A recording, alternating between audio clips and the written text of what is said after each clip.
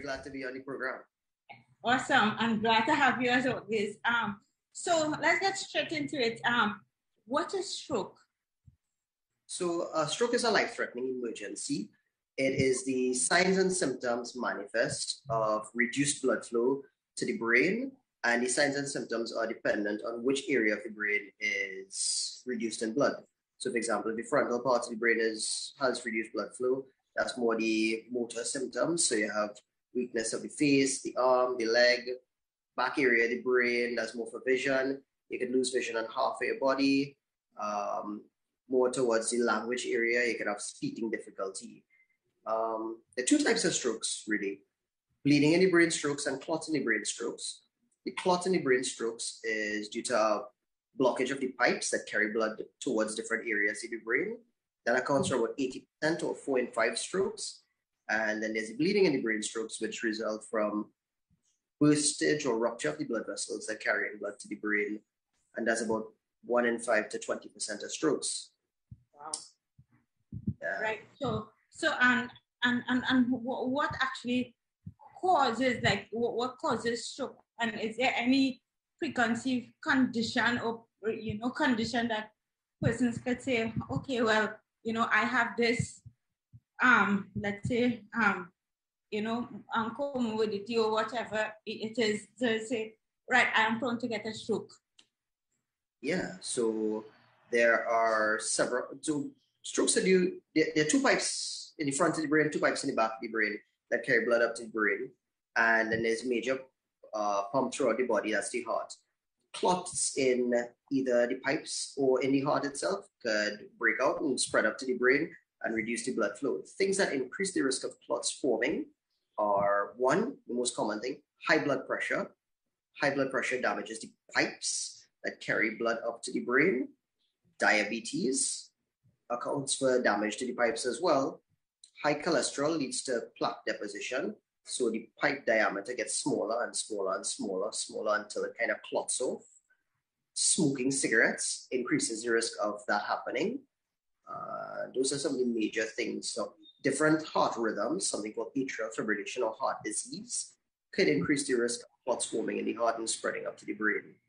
Those are some of the major ones. And well, in our population nowadays, COVID-19 is a major risk factor for stroke because it damages the blood vessels and makes them stickier. So you're more likely to have clots. And worse yet, it's more common in younger people. Strokes are more common in older people because they're more likely to have high blood pressure, diabetes, high cholesterol, those things. But in COVID-19, you're more likely to get strokes in the younger population, which is very unfortunate.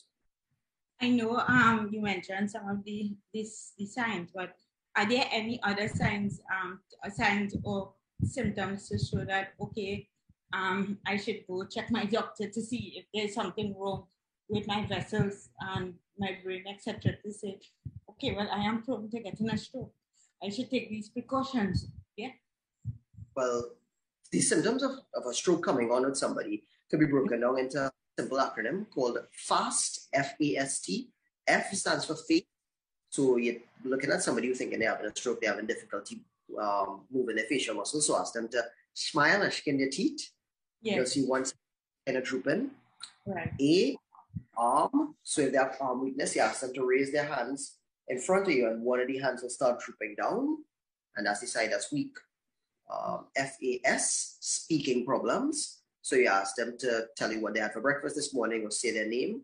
And if they have slurred speech or an inability to produce any sort of speech, it's time to call 811 and get them to the emergency department. So F. Mm-hmm. Yeah. But sorry. No, you could go ahead. No, it's just FAST, fast. Okay, perfect. And now that, let's say somebody gets a stroke now, how do you manage it? You have a window period of about 4.5 hours from the time the stroke starts to be able to give them a certain type of medication in their veins that bursts up clots. So first things first, you need to recognize the signs of the stroke so that you can get them to a hospital. So that'd be like a hospital that has a CT scan service. So in Trinidad, that would be Port of Spain, Eric Williams, Sangre Grande, San Fernando, Arima and Point Fortin when they come online as non-COVID hospitals. And in Tobago, that'd be Scarborough when Roxborough comes online. Because you need to get the CT scan to differentiate a clot in the brain stroke versus a bleeding in the brain stroke. If they have a clot in the brain stroke and it's 4.5 hours, you can give them the medication in the veins that bursts up the clot. And if it's within that time period as well, too, you can give them medication to reduce the risk of further bleeding in the brain by dropping the blood pressure and managing the stroke accordingly. So I should mention that my father, he died from aneurysm, and we were talking before the segment started that aneurysm is caused by bleeding to the brain, right? Bleeding. So is there any prevention? Because I guess bleeding different from clots. So the symptoms might be different. So, how do someone prevent dying, because he died instantly?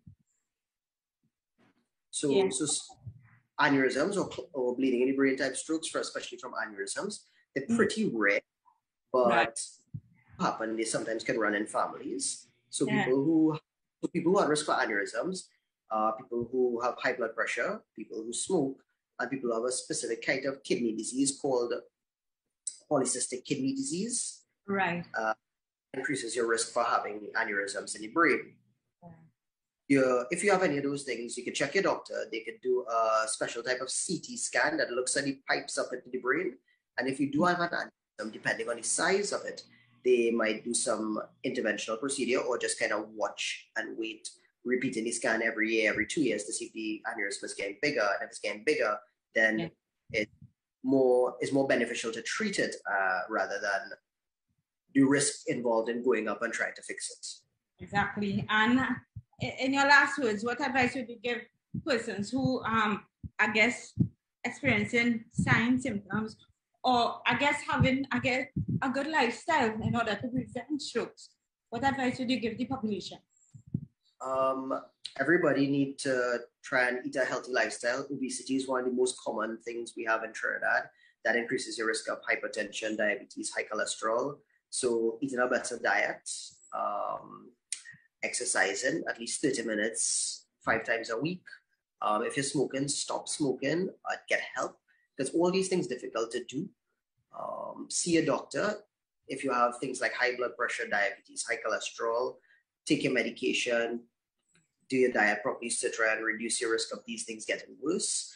And if someone does have a stroke already, there's lots of rehabilitation programs that treat patients who've had strokes to get them back to normality. Awesome, Dr. Maraj.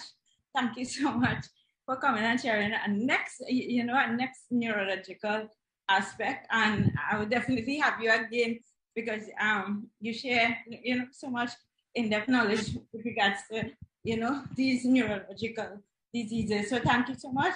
And guys, I want to say thank you so much for tuning in to this week's segment of Unique and Different. Until next week, be good, do good.